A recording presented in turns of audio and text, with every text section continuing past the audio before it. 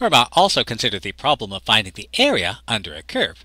Today we'd say he found the area under the curve y equals 1 over x to the n over the interval from 1 to infinity.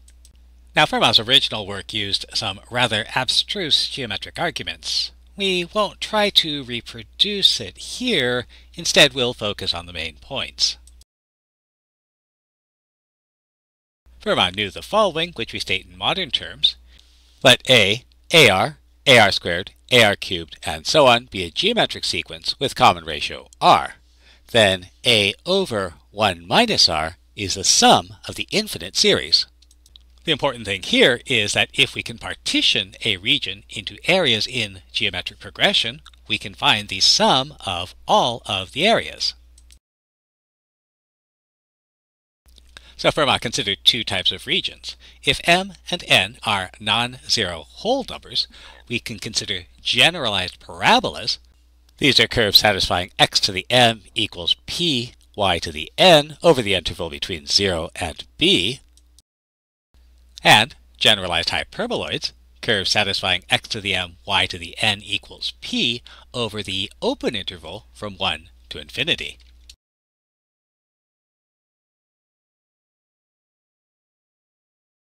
So Fermat illustrated his method using the hyperboloid x squared y equals 1. So let's take r greater than 1. For r greater than 1, we can partition the interval from 1 to infinity at the points 1, r, r squared, r cubed, and so on.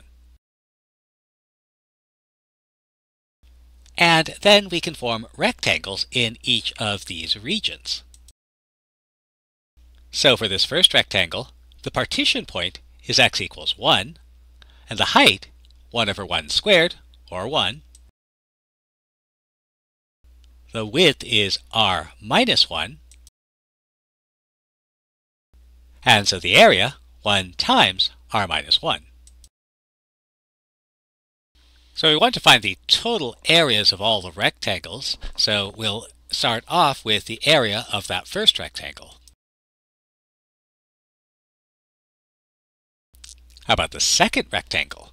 So for the second rectangle, our partition point is at x equals r, and the height is 1 over r squared. The width is r squared minus r, and so the area is 1 over r squared times r squared minus r. But we can do a little algebraic simplification and get the area of the second rectangle. How about the third rectangle? The partition point is x equals r squared, and the height is 1 over r to the fourth. The width is r cubed minus r squared. The area, 1 over r to the fourth times r cubed minus r squared, which simplifies,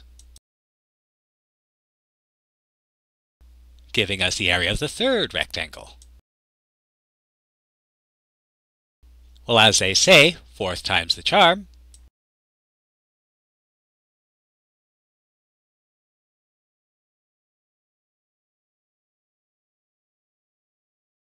Now, if we take a look at our expression for the total area, we see that it's a geometric series with first term r minus 1 and common ratio 1 over r.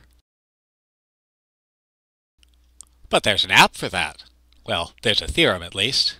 And our theorem says the sum of the series is the first term, r minus 1, over 1 minus the common ratio, 1 over r.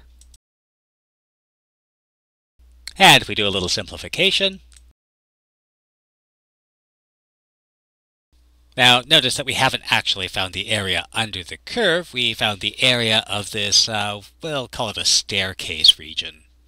But notice that as r gets close to 1, the rectangles get narrower and narrower, and so the sum of all of these areas gets closer and closer to the actual area under the curve. So in modern terms, as r gets close to 1, our area gets close to 1 as well. Now, Fermat could have done y equals x squared over the interval between 0 and 1 in exactly the same way. Instead, he took a different approach. Suppose we take r less than 1. To produce a more recognizable geometric series, Fermat partitioned the vertical axis at 1 r squared, r to the fourth, r to the sixth, and so on. And again, he computed the areas. The first rectangle has height 1 minus r squared, width square root of 1, so its area will be 1 minus r squared.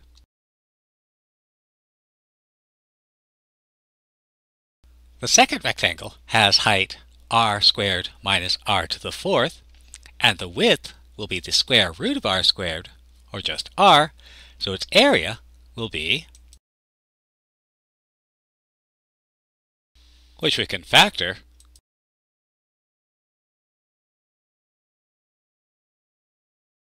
the third rectangle has height, width, and area, which we can factor as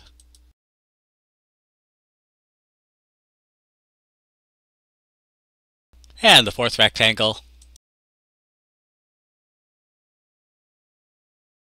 and so once again our areas form a geometric sequence and the total area is a geometric series. So we have the first term of the series, 1 minus r squared, and the common ratio is r cubed. And so the sum of the series, 1 minus r squared over 1 minus r cubed, which simplifies to, and as r gets close to 1, our area gets close to 2/3 the area. And since this entire region fits in a rectangle that's 1 wide by 1 high, we can find the area under the curve, 1 minus 2/3, or 1/3. It's worth pointing out that unlike the method of tangents, which can be explained purely in terms of the theory of equations, Fermat's approach to areas does require us to introduce a limit concept. So this raises an important question. Did Fermat invent integration? Fermat's method can be used to find the areas under curves we'd express as y equals x to the n for any rational value of n except for n equals minus 1. And in fact, we can turn Fermat's work into a general rule. The integral from 0 to 1 of x to the n, as long as n is greater than 0, 1 over n plus 1. Meanwhile, if n is greater than 1, the integral from 1 to infinity of 1 over x to the n is 1 over n minus 1. And so we might ask the question, did Fermat invent calculus?